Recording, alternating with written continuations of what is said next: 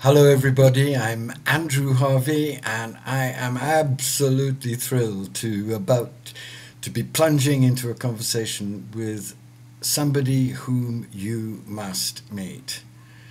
Erik Jampa Andersson has just written what I consider to be a masterpiece, a true masterpiece, a book called Unseen Beings. And if I had my way, which I rarely do, I would make it obligatory reading for every human being and for every seeker, because what Eric has managed to do in a very brief, very concise, very compact, brilliantly written book is to present the vision of our real world that we now need to embrace and integrate on every level of our consciousness and our action in order to survive the global dark night that we are in. I cannot tell you how thrilled I was to read this book and to reread it and to take extensive notes from it and to learn from it.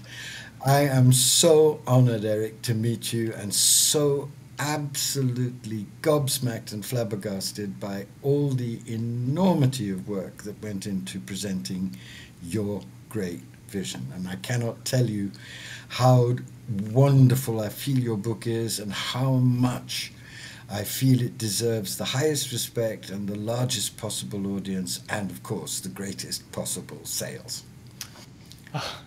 Thank you very much. That's really, I, yeah, I've told you before, I'm incredibly, deeply grateful to have been able to have you read it and to receive your feedback, and to be able to be here with you right now. I'm deeply enjoying your book, and I look forward to reading other books of yours as well. I really, I think it's very evident for both of us that we're very much on the same page Oh about a my lot of God. these things. And as I said earlier, it was really quite surreal a lot of times while reading your book to read lines that felt so similar to things that I have been thinking and things that I attempted to get through in Unseen Beings. But yeah, very much kindred spirits, and I really appreciate you having me here and to be able to have this It's a conversation with you. delight for me.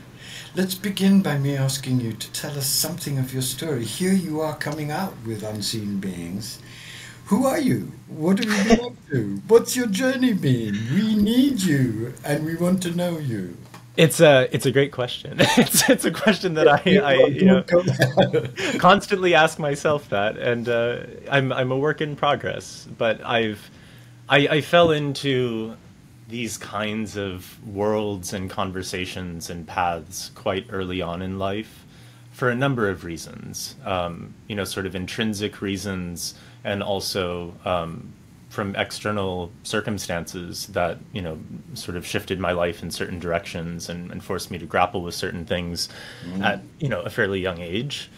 And I've always been a seeker since I was very young, really as long as I can remember. I've Wow. always been deeply easily kindled by experiences of enchantment, and also by animals, really, especially. That was, I think, a gateway for me in a lot of ways to really come into an experience of kinship, of connection, of relationship, and of the real genuine experience of enchantment that arises from a meeting of minds. And it was, simple relationship with my childhood dog, to whom the book is dedicated. She's Yes. the star to whom the book is dedicated. But that really, changed my life in a lot of ways.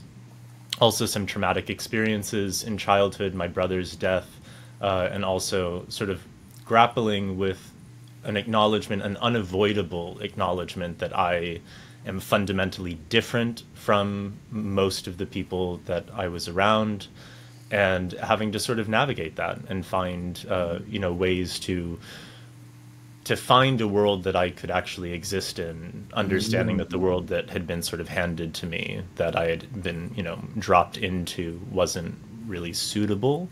and dealing with that dissonance, the dissonance between what I really felt to be true and what other people were telling me was true. So that pushed me into, spirituality before any sort of proper religious interests, which came a bit later. I dabbled in the occult, as one might say. I had my time with tarot cards and with palmistry and with, astrology and I Ching and so on when I was very young.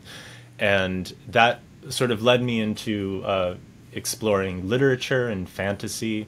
I always credit J.R.R. Tolkien as being one of the most important influences in my life. He remains that for me today. I actually just came back from Oxford today. I was visiting a friend last night and today, and went to my usual Tolkien sites and sort of paid homage to really someone who was the kind of first guru for me.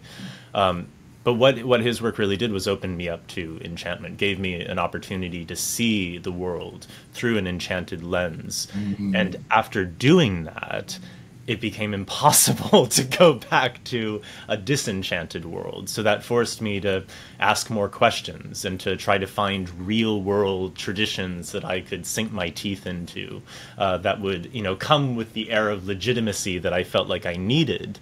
I'm in a slightly different place with that today than I was 20 years ago. But at that point, I was really trying to explore different religions, different, established spiritual traditions to find something that felt right, that really spoke to me. And I cycled through a lot. I explored a lot of different options, one might say. But Buddhism is ultimately what really settled for me. That was what called me most strongly. And, it was a book on Zen meditation originally, and then I read some sutras, and then I started reading some Tibetan Buddhist materials. And that immediately enchanted me. It gave me a similar sort of flavor to what I had experienced with Tolkien's work, though very different, coming from very different foundations, but pointing towards a really similar sort of truth in a sense, and also a similar experience of enchantment. So for the past 20 years, I've spent the vast majority of that time deeply involved in the Tibetan Buddhist tradition. I met my root teacher when I was 14 years old, Lama Tsultrim Alione. So I was incredibly lucky with that. It was quite a strange occurrence, because I had read, I'd read some books about Tibetan Buddhism, and I had sort of established that I wanted to be a Nyingmapa, at one of the four major schools of Tibetan Buddhism, and I had really sort of committed myself to that and started telling my classmates and my teachers and my parents that I'm a Nyingmapa. I was in a Christian school at the time also, which really didn't help, so it didn't go over too great. And then I discovered that there was a teacher an hour away from my house in rural Colorado who was a Nyingma Lama at a big retreat center in Colorado. So I ended up spending a lot of time there. I started spending summers there. I started working there. And I studied Tibetan ritual arts really intensively. And Chud, which is my heart practice. And I ended up, I was an actor once upon a time, and I dropped all of that to do Tibetan studies. I felt like that was really what I had to do.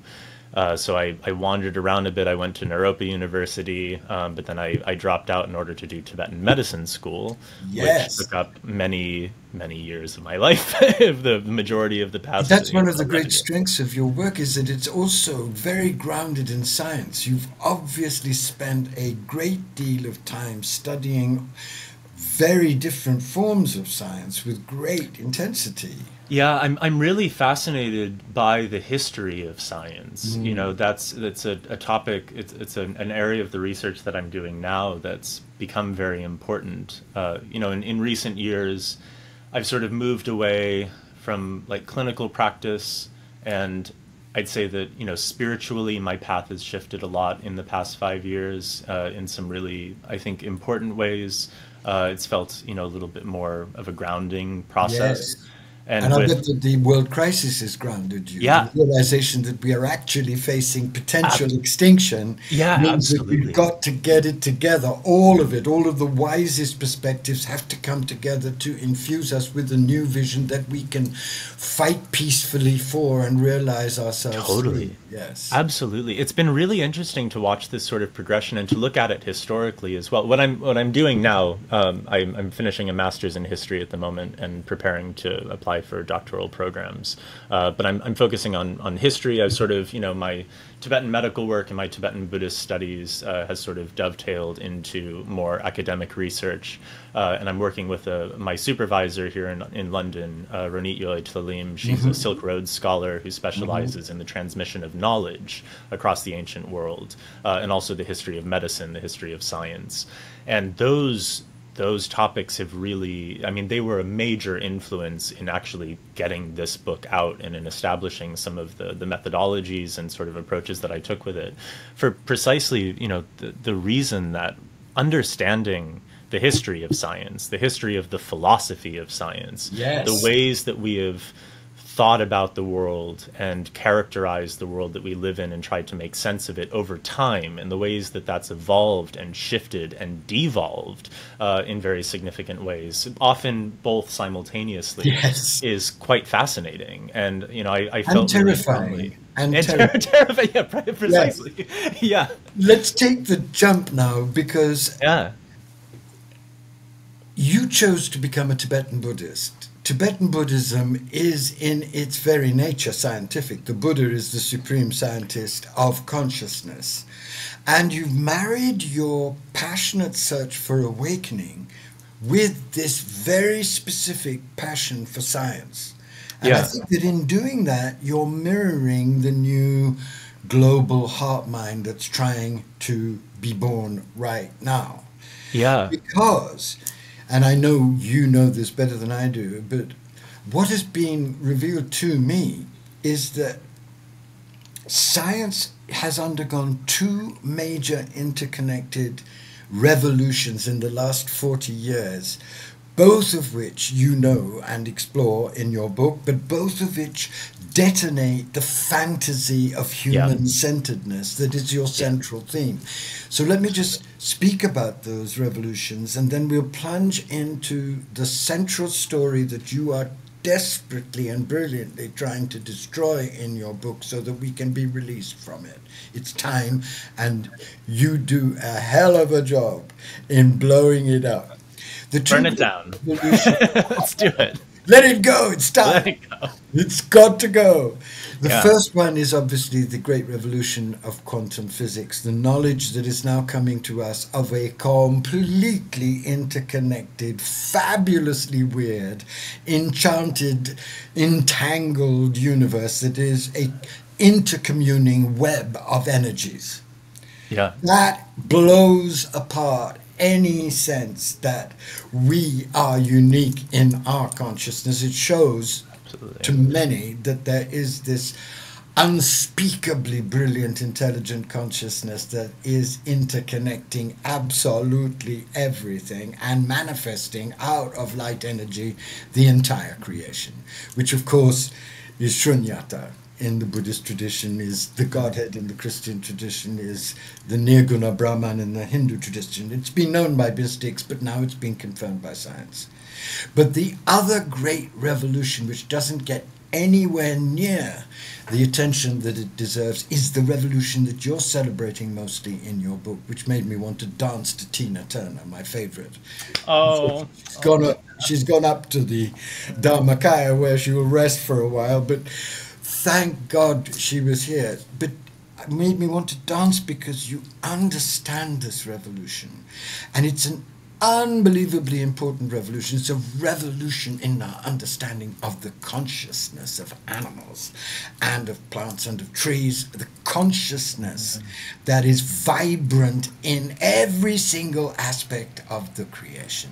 And when you bring together these two great revolutions, you realize that unless we align ourselves with them and radically reorder the mad story that we've been telling ourselves, that we are the supreme beings on this planet, the supreme apex of creation, which has led to devastation on a world level. Absolutely. Unless we do that now and urgently and passionately and along the lines that you've so carefully sculpted in this book, we're going to die out. But if we can do this, and your book is such a trumpet call to this revolution, if we can do this, then a wholly new world, the real world, opens up in front of us, and we have something magical, enchanted, thrilling, exciting to fight peacefully for with all of our considerable abilities. So let's begin by something. I'm being bossy now because I'm old, but I'm so thrilled to be talking to you. I want to read out to everybody my favorite sentence towards the end of your book, which I think is so brilliant and says it all. Are you ready? I'm very interested to know which one of which book. Our alienation from nature has made us less healthy, less safe, less compassionate, and less fulfilled.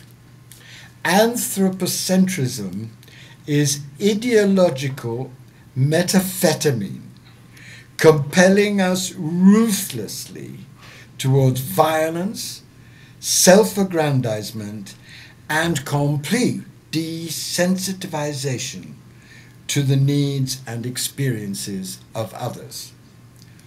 If I had my way, I would write that in gold letters outside the UN and make everybody read it. That's why your analogy that it's methamphetamine is so brilliant. Exactly. Because it gives you a rush to think you're superior and separate and in control. Absolutely. But that's a barren, empty rush compared to the kind of exhilaration and joy and rapture that you can experience when you are initiated into the magic of the real world.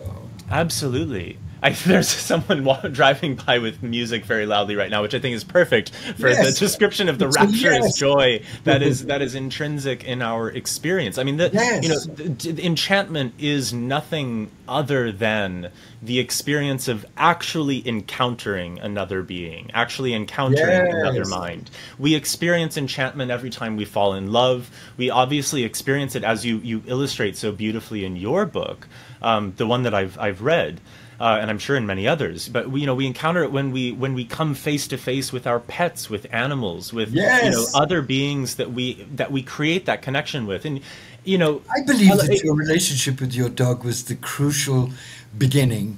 You said to yourself, but in that relationship, you must have understood that your dog's consciousness was extremely elevated, just as rich and complex as yours. Yeah, it was really. I mean, that was a big part of. Yeah, this was a big part of what led me to Buddhism in the first place. Was, my 13-year-old understanding of Buddhism, which as soon as I became Buddhist, I also became vegetarian, and I never really looked back from that. And have more recently, transitioned into veganism, but that's not really the point. But I mean, my decision to become Buddhist was absolutely linked to my love of animals and my concern for the fact that the religion and the religious environments that I was brought up in completely disregarded that. So the one medieval theologian said that animals existed to keep meat fresh. That was how. Yeah, absolutely. It's funny, but it's so horrific. No, exactly. I mean, people like Thomas Aquinas also. I mean, he made the point, which you make in your book, which is you make it very intelligently and very poignantly with the understanding that there's more to it. But he essentially said that cruelty to animals is wrong for the mere purpose that if you're cruel to animals, you're more likely to be cruel to humans. But presumably, if you're only cruel to animals, then that's fine. There's no consequence for that in a sort of, in many theological circles from many different traditions. But, that it is obviously true that cruelty towards animals is it not only leads into cruelty towards humans, it is an expression of our fundamental cruelty arising from trauma and alienation, arising from our perceived separation from this world, which is fed by so many different paradigms which appear to be so positive, so authoritative, and are sick and demented when you wake up. Absolutely. It comes back into the book because I'm dying to really get all the richness of this book. I could talk to you for hours. But look, what's so exciting about your book is, first of all, that you really dive into the exploding this anthropocentric story, showing that it has afflicted all of the patriarchal religions It's Yeah. afflicted absolutely our entire scientific way of thinking until very recently. And it's something that we absolutely have to get over, not just because it's wrong, but because it's now lethally destructive to our potential survival in a global dark night that is Yeah. threatening all of life. That's Yeah. the great thesis of your book, and my God, it's so beautifully done. But then what is so wonderful about your book is, having said that, you plunge into really three areas in which you explore consciousness. The first area is animals, and the second area is trees, and the third area, which I must say was the one that I learned the most from, is plants and even slime molds. And this is where your scientific passion and your scientific curiosity, the scientific curiosity that links you to that second revolution that I was describing, is so important.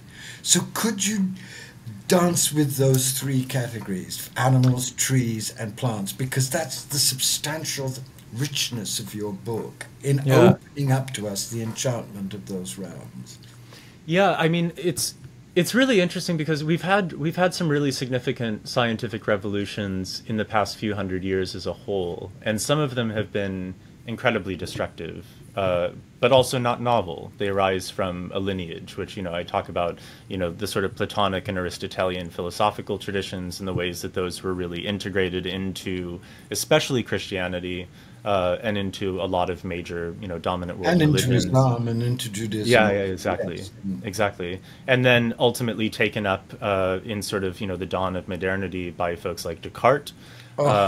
And also, I don't talk about Carl Linnaeus in the book, which I regret. I talked about him a bit in a draft, but I was 20,000 words over. So this book was pretty significantly edited. But, the Linnaean system of classification, which is still theoretically a basis of how we look at the world, looking at species, dividing them up, giving them Latin names, and saying, this is this kind of being, and they're like this, this, and this. He was also the father of scientific approaches to racism. He's the one that established the concept of different human races.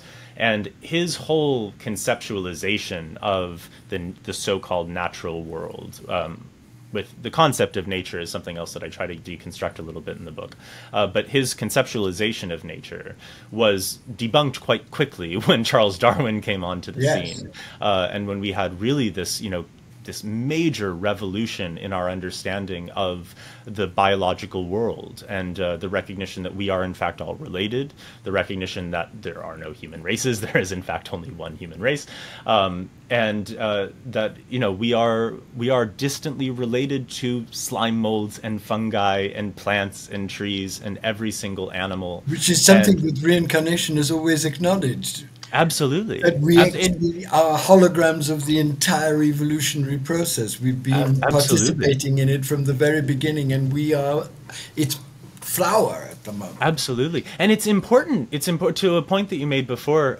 It's important for us to recognize, I think, that this paradigm that we identify as being this sort of predominant, almost universal, presupposition about the nature of the world is not, in fact, universal at all. For the vast majority of human history, it's not native to indigenous people. It's not native to Hindus. Absolutely. It's not native to Buddhists. It's not native to Taoists.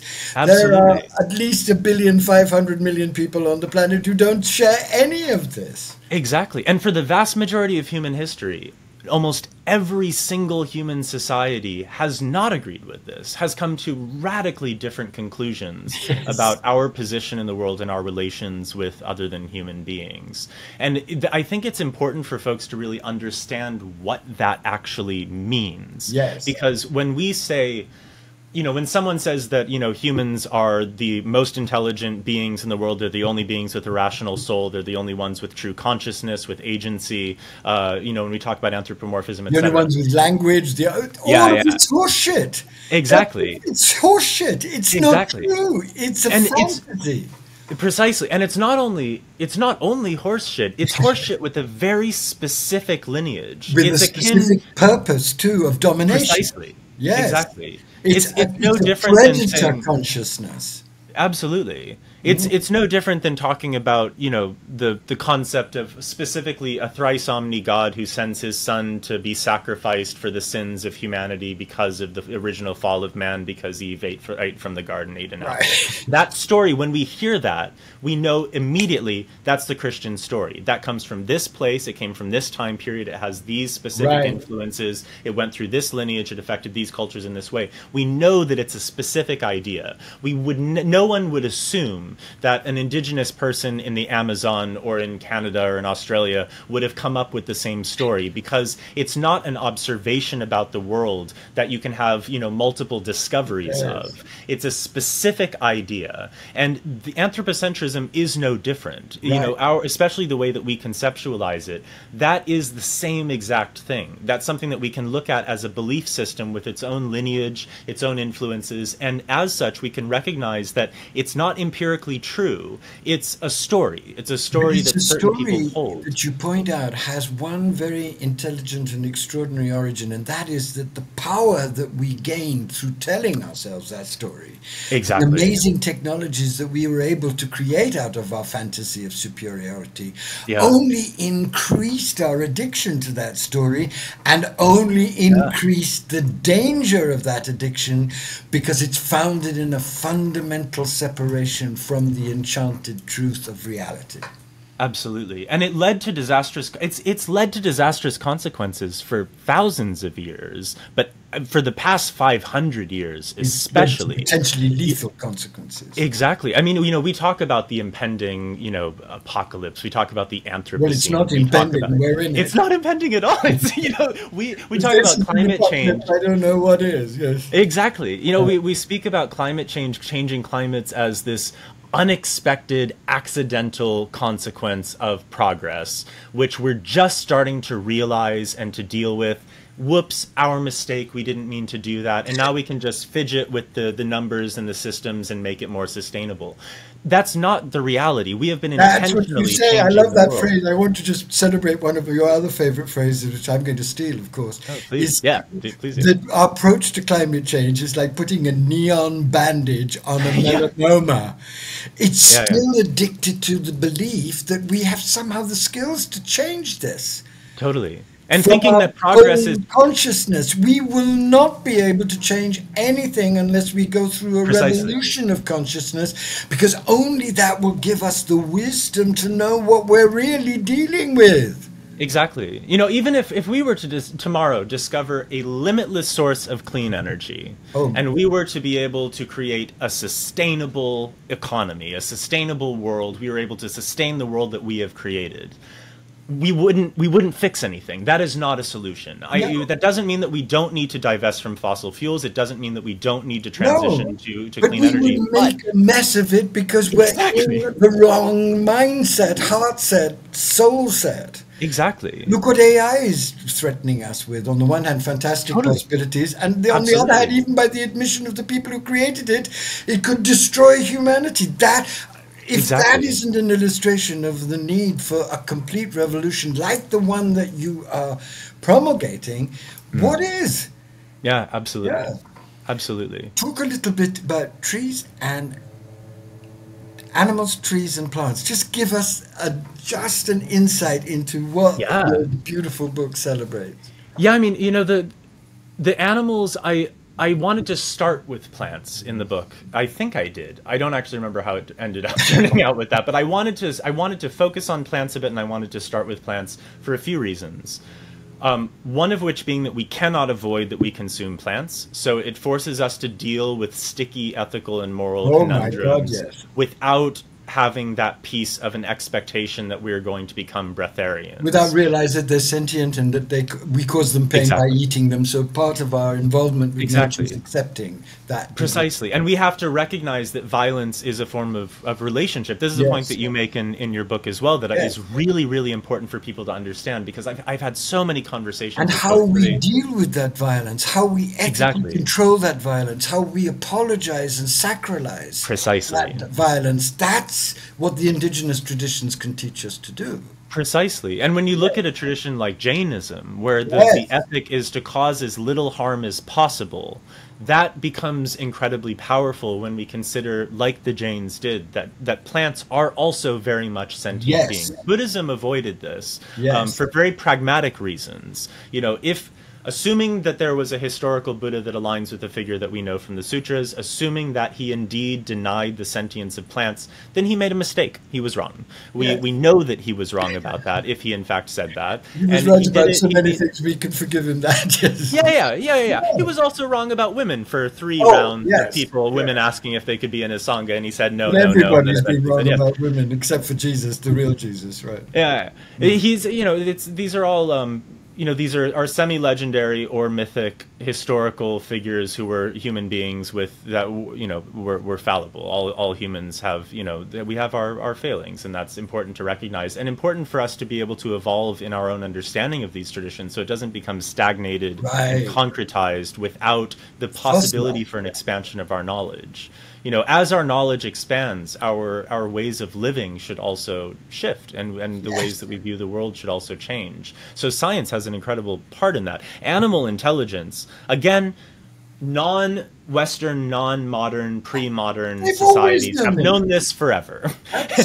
You know, I talk about animism in the book as being something that is primary. It is not unevolved. It's not primitive in the sense that it's unevolved. It's primary, foundational in the sense that that is the basic way of approaching the world. It's the foundational wisdom of the race and of reality. Absolutely. Yes. And everyone is animistic. It's not just humans. Animals are naturally animistic. Plants are naturally animistic. Fungi are naturally animistic. Microbes are naturally animistic. Connects everything in nature. That's the way in which everything in nature is connected through. It's the only way that you can exist in a you know, a plural world, so that you can engage with other beings. You know, when plants hear the sounds of bees buzzing, you know, they don't assume that these are just mindless objects. They're relating to them as other kinds of beings, and that's pragmatically beneficial for everyone. But it also is just the way that things actually are. That is the clear view of the world. It isn't just pragmatic. It's also that plants have this marvelous relationship to music, which is absolutely,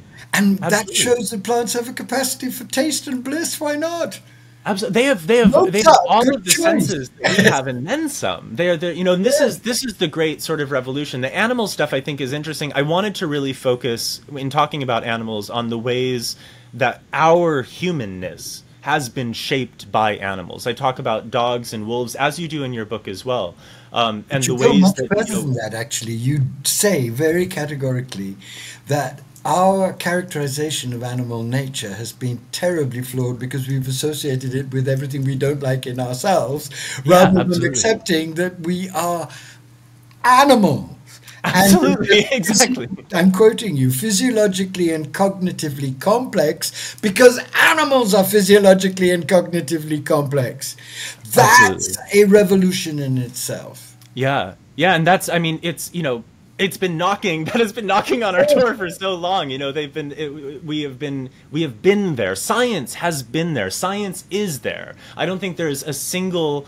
Well, science hasn't been there for very long. I mean, look at Descartes. No, but today, I mean, I doubt that there is any serious animal behaviorist in the world that genuinely believes that animals are non-sentient, unconscious beings. The evidence is unavoidable at this point. But still, the popular assumption about animals remains Cartesian. You know, for the average person, if, you know, not saying every average person, but for a lot of folks, if you stop someone on the street and you start to, you know, push them on animal rights, then they're going to fall back on Cartesian arguments about the fact that animals are biological automata. Descartes based that upon Aristotelian philosophy, or Aristotle based it on, you know, Plato's work. But also Plato and Aristotle weren't trying to establish a universal theory about everything. They were just writing down some musings about the world at that time. Descartes is much more powerful in that way. But surely it's not just the, let's get real, because it's not only the scientists who, the Cartesian approach that has damaged our relationship with animals, it's also the approach of all of the religions, including Buddhism. Absolutely. Buddhism says, you know, we are the ultimately privileged one because we have the capacity for liberation. This is horseshit. Yeah, absolutely. My cat is already liberated. 100%. She's in a state of unified force field intelligence and bliss and peace peace and serenity, Absolutely. which I am trying to desperately to learn from every single day of my life. Yeah. And the native traditions, the indigenous traditions, have always known this. Animals Absolutely. were prized not only for their incredible strength and skill, but for their consciousness, that human 100%. beings had the humility to realize was as great, if not greater. Exactly. It's really, it's bizarre and plants, you know, we'll get to plants in a second, but you know, it's really bizarre that in a tradition like Buddhism especially, which really highly values certain ways of being, which are very much representative, very much exemplified in the animal kingdom, and also in the plant kingdom. Yes, you know, and it's not union, interrelation, mutual Absolutely. cooperation, mutual compassion. Absolutely. Yes. And it's not entirely outside of the sort of the mythos of Buddhism. It may be outside of the ethical paradigms that were established with Buddhism for pragmatic reasons of avoiding the confusion surrounding dietary ethics. Buddhism, unfortunately, like all the patriarchal religions, has not got a deep enough understanding of the sacred feminine. Absolutely. That was the problem from the very beginning, and it has never healed that problem, nor is Hinduism, nor is Christianity, because it's the sacred feminine, it's the mother that gives the vision of the absolute holiness of absolutely everything that exists, and the unique beauty and dignity of absolutely everything. Absolutely. And I mean, she is represented in Mahayana to a certain extent. She's represented in tantric. They all throw her a bone or two, but they don't incorporate the full, radiant, challenging wisdom of her glory. Absolutely. Absolutely agree. And that's the tragedy of the human experience. Yeah. We only have a few minutes because we could go on forever, but I'd love in this last part, because everybody's going to read your book now. Unseen Beings, everyone. Read this book. Give it to everybody you know. It is amazing. And it's, you know, one of the things, before we go into this last part, one of the things I love so much about your book is that its absolute simplicity of approach. You approach with total clarity, total simplicity. You guide us through. You don't pamper your audience.